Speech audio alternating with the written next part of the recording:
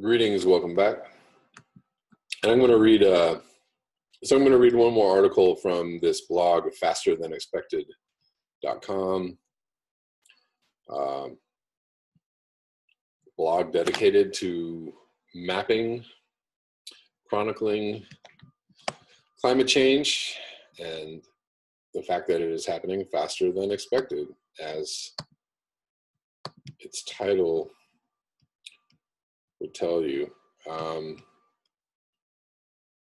Let's see.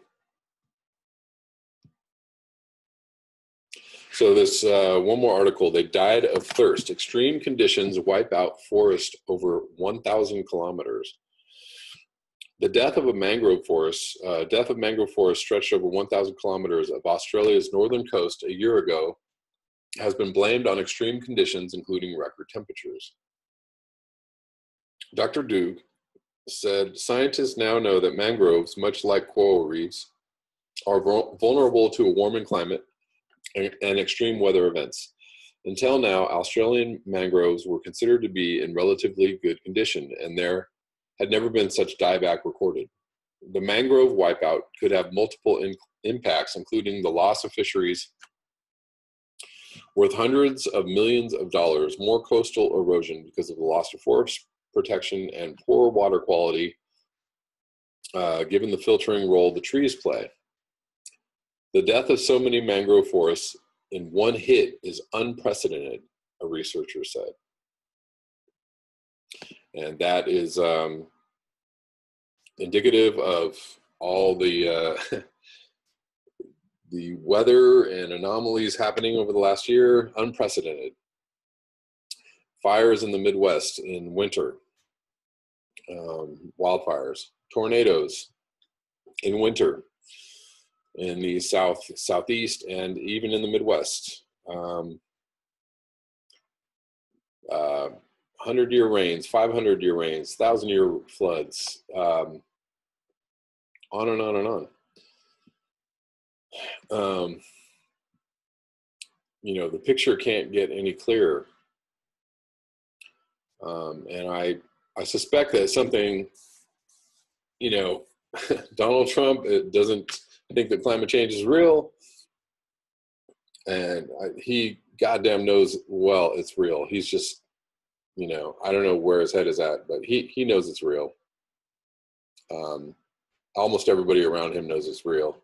And, you know, after a few more crazy weather events, it's going to be really, really difficult for people to deny that this is happening. In fact, I saw on an alternative media channel, so I'll watch a bunch of alternative media channels on the right and the left.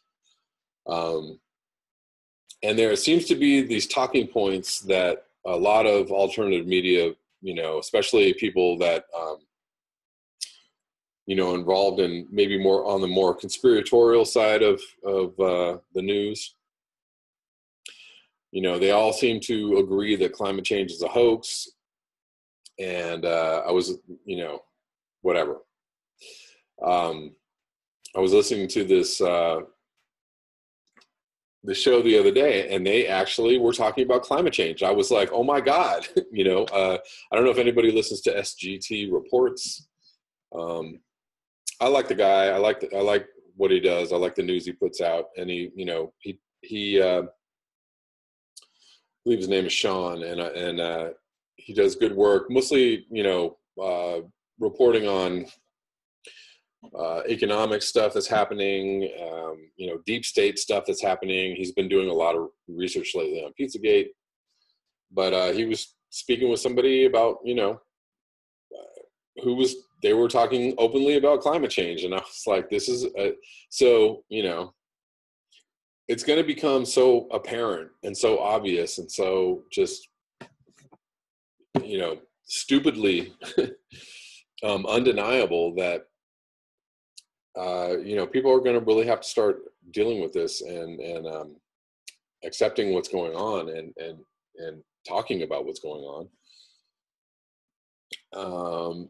And this is a good thing. That's, that's great. I was actually happy to see them talking about it. And I meant to message the guy, and I think I still will, just like commending him on, because I try and talk to other people about it. And, I try to message some of these hosts that are like, they're really right on as far as what they're talking about, maybe politically or economically or, whatever, some other aspects of the news that they're saying. And then they get to climate change and they completely lose their goddamn minds. They're just, their brains fall out of their heads. There's no evidence to what they're saying, but they just are parroting this talking point that everybody else parrots. And I'm like, you guys just, can you stop? Can you please stop?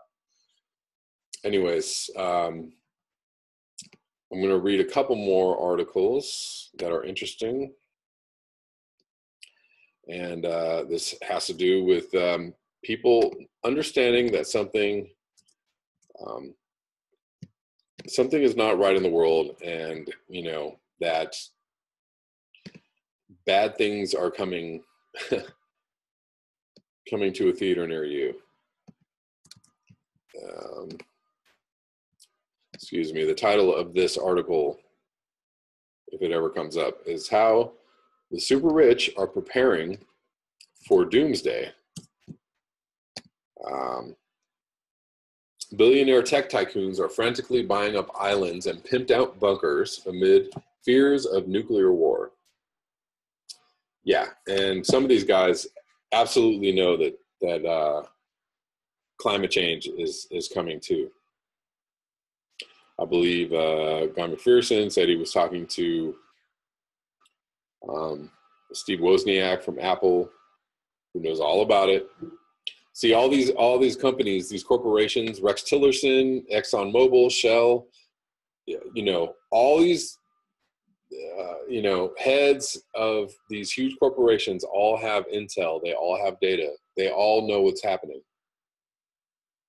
And the absolute criminality of what they're doing, because they're not telling anybody, and they're trying to keep selling us stuff, keep the money coffers going, keep the machine going, knowing all the while that what they're doing is destroying the planet.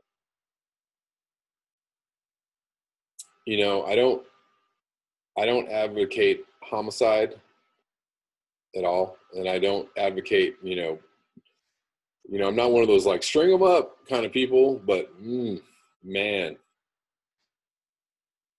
these people deserve something, and I don't know what it is, but I don't know if a jail cell for the rest of their life is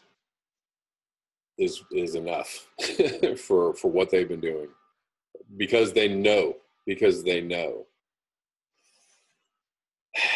I mean, it's absolutely infuriating. Wealthy tech moguls are preparing for the apocalypse by buying island properties, having laser eye surgery, and investing in pimped out nuclear bunkers. Dinner party conversations in Silicon Valley are now dominated by talk of society crumbling amid nuclear war and what steps the billionaire elites are taking to avoid the fallout. So this has a lot of pictures. Billionaire Larry Ellison has bought 98% of the Hawaiian island of Lanai. Whoa. Larry Hall's survival condo, pictured being developed, is located in Kansas and caters for wealthy survivalists. So I don't know if y'all know, but there's, these like old nuclear missile silos in Kansas and all around the Midwest. And I guess especially in Kansas, they've been, refurbishing these things and decking them out as like underground, apocalyptic, apartments for the super rich. Anyways, I believe this seems to be part of that. Let me see. And then here is the former Soviet nuclear warhead silo now has 12 luxury apartments, which have all been sold to nuclear investors. To rich investors, nuclear investors. one of the cozy bedrooms in the survival condo in Kansas. So they said Soviet nuclear warhead silo. I don't know, I understand that. But anyways, the whole survival condo structure is designed to sustain 70 people for 5 years. They've got a pool, they've got a spa, they've got a rock climbing wall. Reddit CEO Steve Huffman has admitted he has had corrective eye surgery in preparation for the end of the world. Okay. This is great news, guys. Facebook CEO Mark Zuckerberg has bought this land on the North Shore of Hawaii. Yep, and the locals there are pissed because they've been basically swindling them out of land. They've been using a front company that looks like locals, like, oh, hey, you know, can we buy this land? We can buy this land from you and take care of it. And it's actually Mark Zuckerberg, and he's just like snatching this land from people. And they're not paying them fair value at all. Michael Dell's Raptor residence in Hawaii's Kona Coast is worth an estimated $64 million. Anyways, you can see pictures of these guys. Oracle CEO Larry Ellison is the fifth richest person in the world. And he has also bought the Lanai's own airline. Yeah, anyways, they're just showing pictures of the island. Peter Thiel has a property in Maui. Yeah, so this is, anyways, and then there's another, I'm going to link another image. I didn't want to hear that, but anyways, I'm going to link another, like a video. The person who preps for end of times is a low-income red stater who hoards gold and stores. Anyways, just shut it off. So there's a video from CNN about, you know, rich people buying doomsday bunkers. Yeah, so, you know, people are figuring it out more and more that there is something bad coming, you know. I would say a lot of these people, they're not worried about nuclear war. They're worried about climate change. At least half of them understand what's happening. I think that's all I have for this video. Well, I'll link another. I'll link another video about the farm of the future. It uses no soil and 95% less water. It's like an indoor, you know, aeroponic farm or hydroponic. I think it's aeroponic. Like a, you know, factory food. It's supposed to be organic, I guess, which is good, but it's grown indoors in artificial light. And, you know, this may be the way that, you know, people survive, you know, because if we can't grow food on land, if we can't grow it in our natural environment, we're going to have to create, you know, some way to grow food underground. You know, the whole biosphere thing that happened, you know, a couple decades ago. I'm sure that on you know, in a Department of Defense laboratory somewhere, that's a total reality. They've already developed this whole thing. They've got, you know, bunkers and underground layers already tricked out. They're like, we got farms, we got fish, we got all kinds of stuff. We can hole up down here for a real long time. But you know, how long that long time actually can be when the surface of the earth is uninhabitable is something that is unknowable at this point. Anyways, thanks for watching. I always appreciate your eyes, your ears, and your comments. And I will see you tomorrow with a few more videos. Thanks.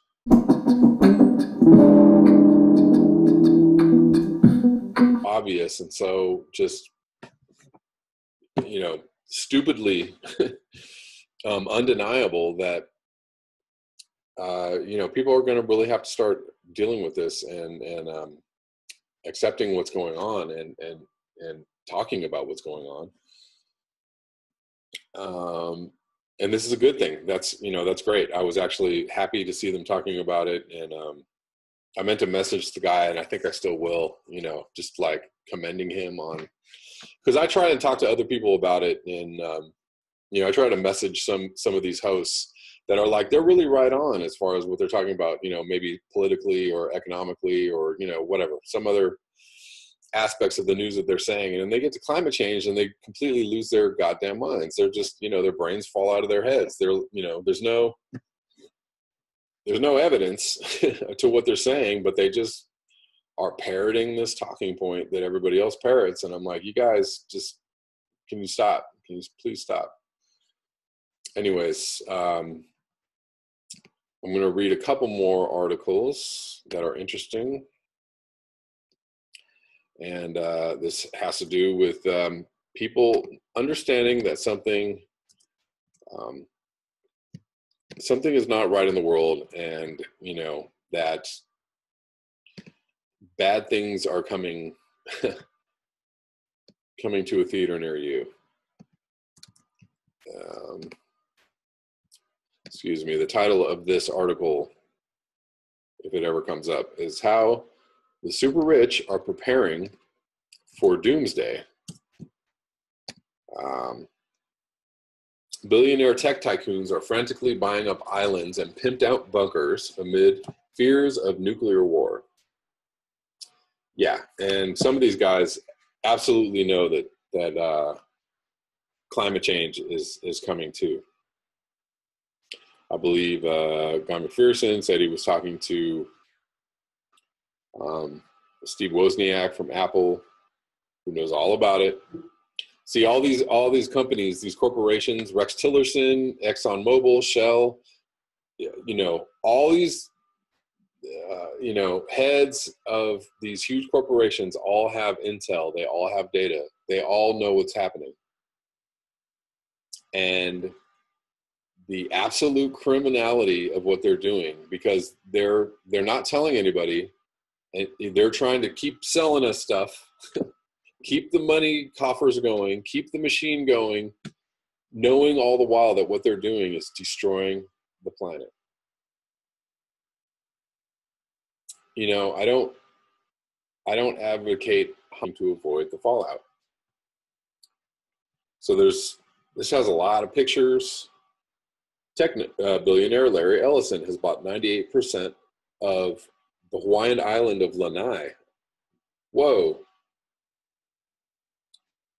Larry Hall's survival condo, pictured being developed, is located in Kansas and caters for wealthy survivalists. So I don't know if y'all know, but there's, you know, these like old nuclear missile silos in Kansas and all around the Midwest. And I guess especially in Kansas, they've been, you know, refurbishing these things and decking them out as like underground, you know, apocalyptic, you know, apartments for the super rich. Anyways, I believe this seems to be part of that. Let me see. And then here is the former Soviet nuclear warhead silo now has 12 luxury apartments, which have all been sold to nuclear investors. I mean, to rich investors, nuclear investors. One of the cozy bedrooms in the survival condo in Kansas. So they said Soviet nuclear warhead silo. I don't know, I don't understand that. But anyways. The whole survival condo structure is designed to sustain 70 people for 5 years. They've got a pool, they've got a spa, they've got a rock climbing wall. Reddit CEO Steve Huffman has admitted he has had corrective eye surgery in preparation for the end of the world. Okay. This is great news, guys. Facebook CEO Mark Zuckerberg has bought this land on the North Shore of Kauai. Yep, and the locals there are pissed because they've been basically swindling them out of land. They've been using a front company that looks like locals, like, oh, hey, you know, can we buy this land? We can buy this land from you and take care of it. And it's actually Mark Zuckerberg, and he's just like snatching this land from people. And they're not paying them fair value at all. Michael Dell's Raptor residence in Hawaii's Kona Coast is worth an estimated $64 million. Anyways, you can see pictures of these guys. Oracle CEO Larry Ellison is the fifth richest person in the world. And he has also bought the Lanai's own airline. Yeah, anyways, they're just showing pictures of the island. Excuse me, the title of this article, if it ever comes up, is How the Super Rich Are Preparing for Doomsday. Billionaire tech tycoons are frantically buying up islands and pimped out bunkers amid fears of nuclear war. Yeah, and some of these guys absolutely know that climate change is coming too. I believe Guy McPherson said he was talking to Steve Wozniak from Apple, who knows all about it. See, all these companies, these corporations, Rex Tillerson, ExxonMobil, Shell, you know, all these, you know, heads of these huge corporations all have intel. They all have data. They all know what's happening. And the absolute criminality of what they're doing, because they're not telling anybody, and they're trying to keep selling us stuff. Keep the money coffers going, keep the machine going, knowing all the while that what they're doing is destroying the planet. You know, I don't advocate homicide at all, and I don't advocate, you know, I'm not one of those like string them up kind of people, but man, these people deserve something. And I don't know what it is, but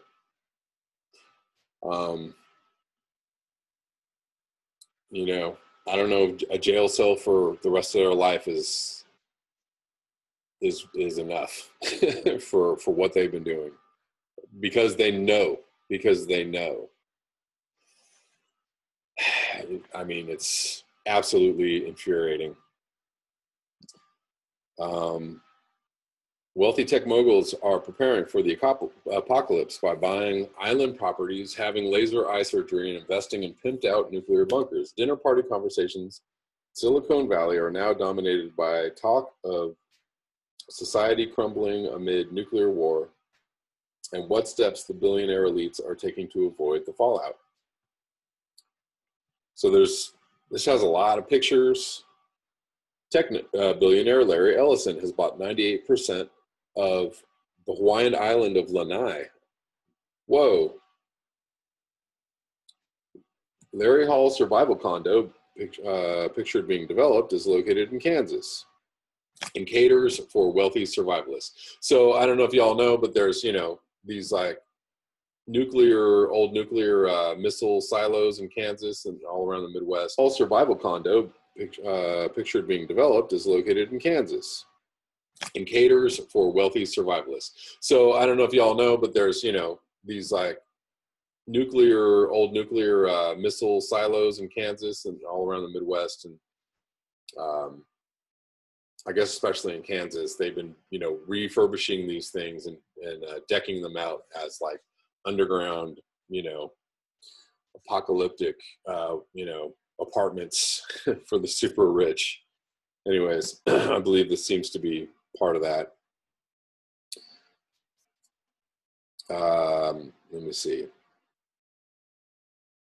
And then here is the former Soviet nuclear warhead silo now has 12 luxury apartments, which have all been sold to nuclear investors. I mean, to rich investors, nuclear investors. One of the cozy bedrooms in the survival condo in Kansas. So they said Soviet nuclear warhead silo. I don't know, I understand that. But anyways.